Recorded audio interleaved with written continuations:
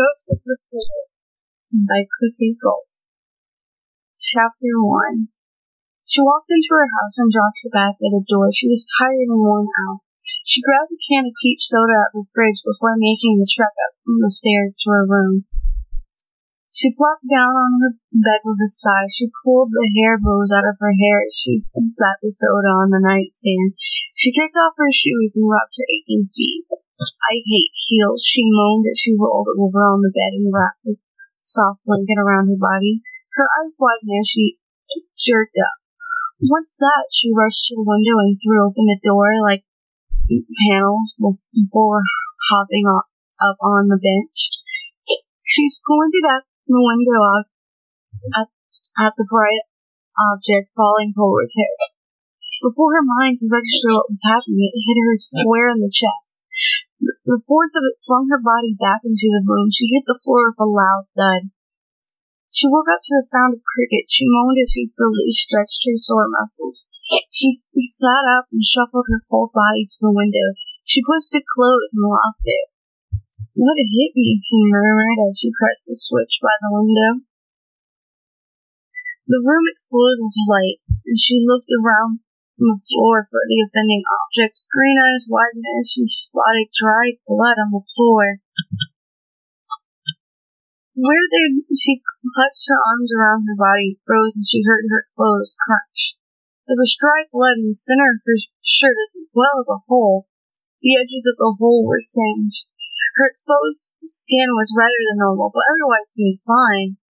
Aside from the fading zigzag line going through her chest.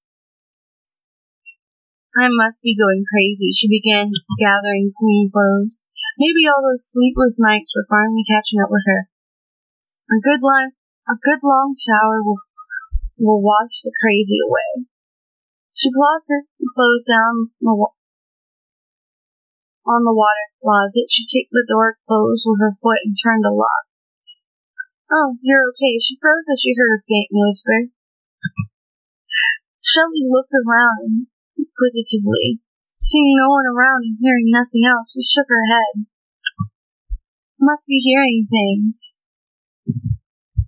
She turned on the shower and adjusted the temperature. She sighed as the warm water hit her skin. She was halfway done washing when she heard a struggling noise.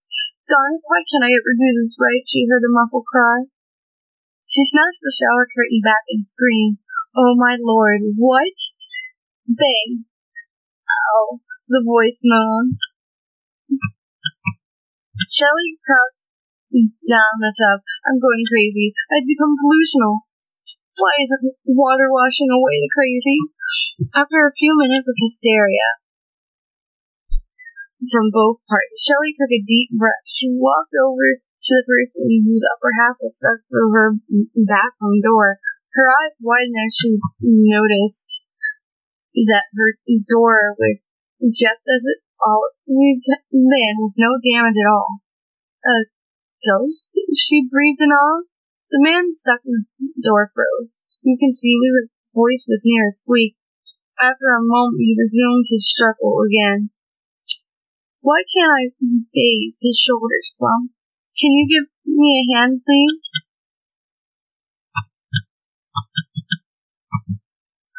Shelley stared at him in awe for a moment before the gears in her brain began to turn.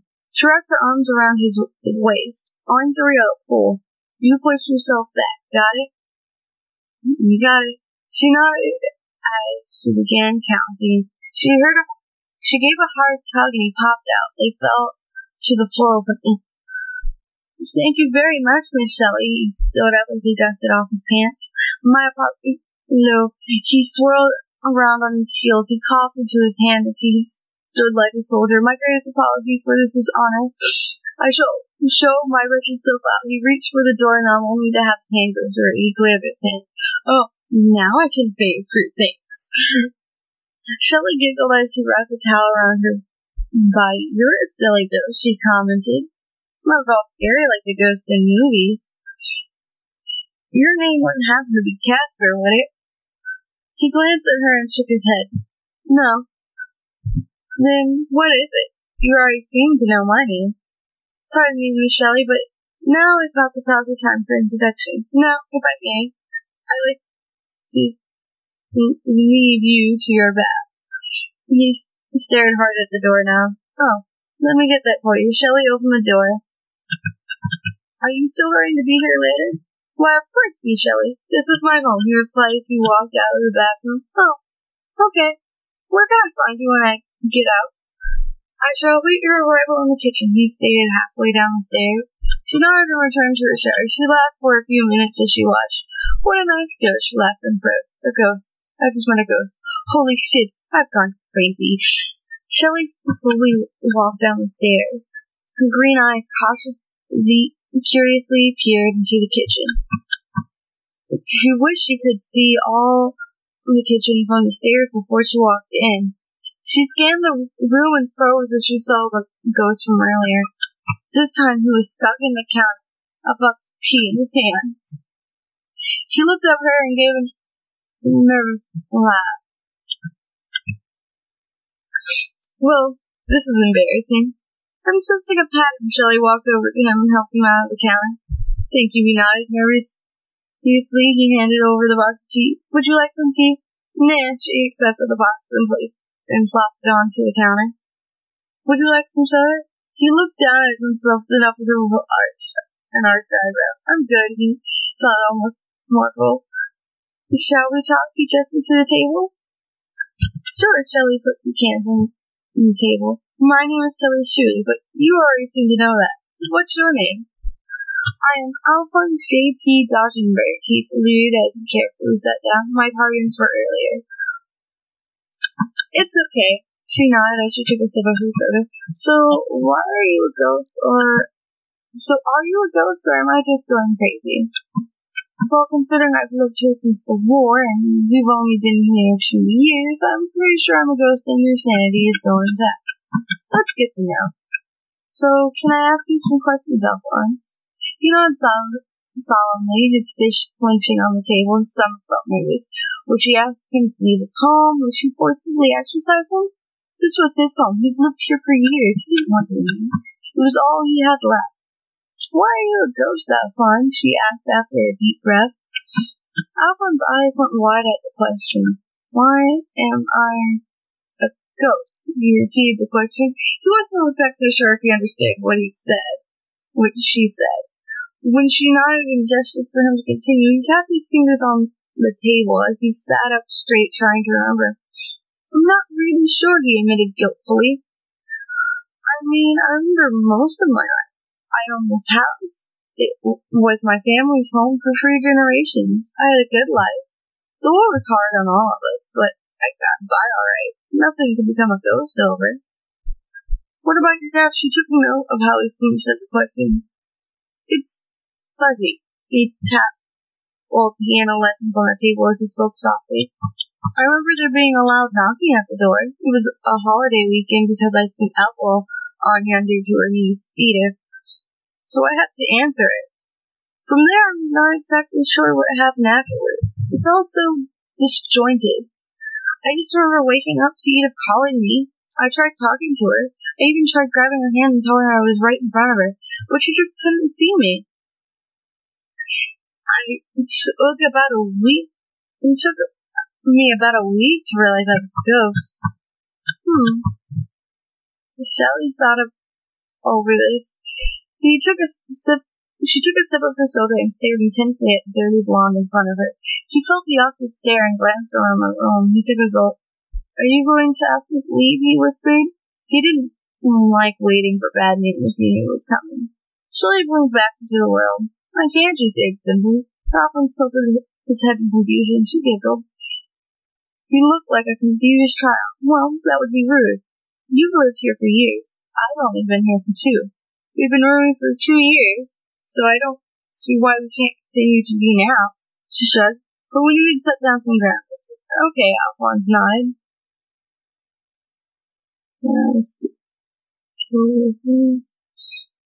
First things first. No walking into the other's room without the other's permission, then it's gone in here. Which room is yours? Alphonse thought for a moment.